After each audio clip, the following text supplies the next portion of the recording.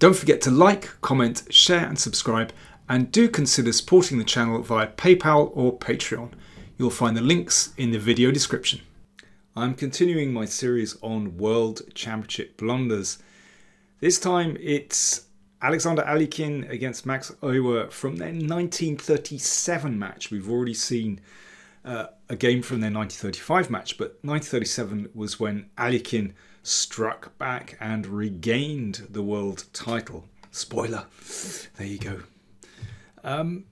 So this is the 16th game. Alekhine was already leading in the match. This game features an extraordinary double blunder, actually. It's quite curious. So it's a Catalan. Queen a4 check. White does not need to recover the pawn at such an early stage, and in doing so with the queen, well, black still has a few problems to solve, but basically this isn't the most dangerous way for white to play, because black usually manages to get a hit against the queen, as we're about to see. So after queen c4, remember in the Catalan, it's the difference between these two bishops which is often significant. That bishop on g2 striking across the board. If the bishop on c8 can actually get into the game, then normally black solves all the problems. So after b5, bishop b7, black should be fine now. But still a few little tricks to negotiate here. And one of the problems for black is that you can see the rook gets to the open file very quickly. So the queen has to find a safe spot. Queen c7 looks normal, but then rook c1, and there are still a few issues here. Queen b6 looks like a safe square for the queen, but the problem is that after b4, that bishop can't retreat back this way, so it has to go back to e7, and you can see that white's rooks are the first to get to the open c and d files, and you know, white generally is quite active here, so you know, black has to be a little bit careful. If you look at this with a computer, then you would just think, oh, what's the problem for black? But I can tell you, playing this with the black pieces, it is really not simple. Bishop c6. Well, it looks like a slightly strange move, that, when you put the bishop on the same line as the rook. Just feels a bit clumsy, and lo and behold, something very nasty is about to happen. If black could successfully exchange bishops, for example, and then put the rooks in the middle, no problem. But here Alekhine strikes with rook takes knight. It's an excellent move. So if queen takes, then knight e5 forks queen and bishop. If knight takes, then of course queen takes bishop. So bishop takes rook. But now the diagonal is open, and here, well, a typical Catalan trick, knight g5. Typical that this diagonal opens, but also, you know, there's some kind of combination on h7 as well. Usually it's the queen is on this diagonal, but well, it'll do on h4 as well. So black is getting set up here badly. Well, just one little trick here. If bishop c6, of course, that can be taken. Now all white needs to do is eliminate that knight, and watch out for this. So knight e4, hitting the queen, and then knight takes knight, and queen takes pawn. Very simple, but absolutely typical of these lines. So rook takes knight has just been played, bishop takes, knight g5, so black can't interpose, so queen b8. And here I'm amazed at Alekhine's next move, actually. So he sacrificed the exchange. There are tricks here with the queen and knight. this rook in the corner is trapped. It's not running away. But Alekhine chose to take the rook. As I said, I'm really surprised at that. He could have just played knight takes h7 here.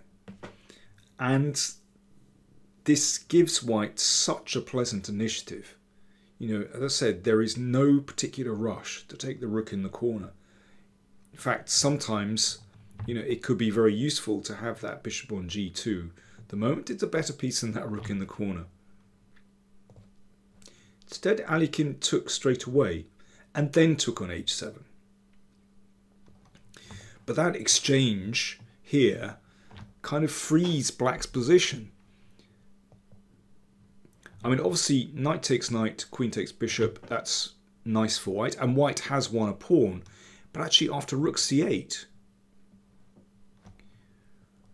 black is very much in the game. Black has excellent compensation for the pawn. Because that pawn is a little bit loose, you can see that square is available for the rook. Could be significant that these squares are weaker on the diagonal. Knight g5 played. Rook c4, yeah. Euwe has counterplay. Knight ce4. Okay, well that can't be taken, of course, because there'll be check and mate. But actually, black is safe enough. Rook takes rook, check. Bishop takes rook. And queen d5. That is strong centralization from Euwe.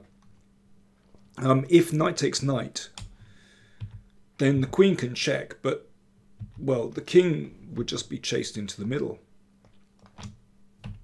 Actually, the king is completely safe in this position. So Alekhine chose to play the knight back to c3, attacking the queen. Now, here is when we have this extraordinary double blunder. So the queen is attacked. Okay, you have to think, where would you move with black in this position? Black to play. What are you going to do? Well, I hope that you wouldn't play queen e5. That is definitely a mistake. Queen c6 is fine. Just maintaining the queen on an active square. Queen c4 is also fine as well. In the endgame with two bishops, black has enough counterplay. But queen e5 was played. Okay, white to play. What are you going to do? I'm sure you can spot this, even if you haven't seen this before. White to play. Alekhine played here bishop b2. Not the best move. Queen h8 check should be played. So forking king and queen. And if king g8, knight takes queen. Bishop b4. Now, it has to be said that white is a pawn up, but black certainly has compensation. However, white is able to get one of those bishops. That knight is pretty good in the centre of the board. White is a pawn up. Yes, the queenside pawn majority will provide some compensation for black. Nevertheless, I think we can say that white has decent winning chances. But Alekhine played bishop b2. Was it because he was wanting more from the position? Absolutely not. By the way, if black plays queen f5 here, black is still absolutely fine. But instead, Euwe played bishop c6. Well, it's great to put the bishop on that diagonal. Must be a bit scary for the king. But incredibly, he's forgotten about queen h8 check again. And this is, in this particular position, simply winning for white, because now it really is a two-pawn advantage, because the knight attacks the bishop will have to move away, and now that pawn can be protected. White is 2 pawns up, a winning endgame. But Alekhine didn't play it. Incredibly, he decided to protect that pawn. A3. Remarkable. So basically, neither player had seen that. Euwe played bishop d6. Now, I don't know whether he'd seen it by this stage, because now that the queen is protected, of course, this simply doesn't work, because in that case, black is a piece up. But anyway, bishop d6, whether intended or not, prevents queen h8. And the game resumed its normal course, in inverted commas. E3, queen f5. Well, basically, black has excellent compensation for the pawn. Not enough to win, but, well, in fact, Alekhine had to be a little bit careful, because after these moves, see that knight comes to a really nice square, looking at some very sensitive points in white's position. And in this endgame, in fact, this move succeeds in winning the pawn back, because if the king steps up, then knight c4 check. So Alekhine had to compromise.